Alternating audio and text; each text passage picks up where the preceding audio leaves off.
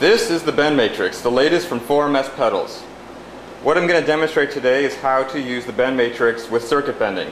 So what we have here in the back is a keyboard, a kid's keyboard from the thrift store, and I ran all the interesting points, the buttons, out to banana jacks.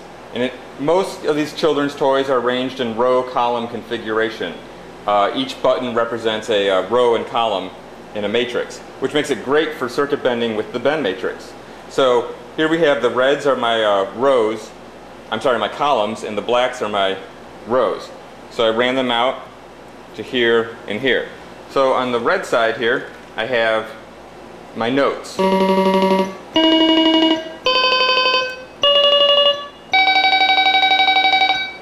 So as you can see, pressing a button, it completes the circuit and triggers a note.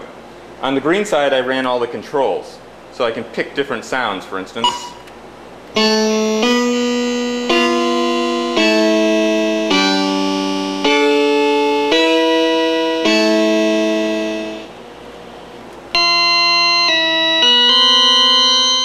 So the neat thing about the bend matrix is you can save patches and sequence them.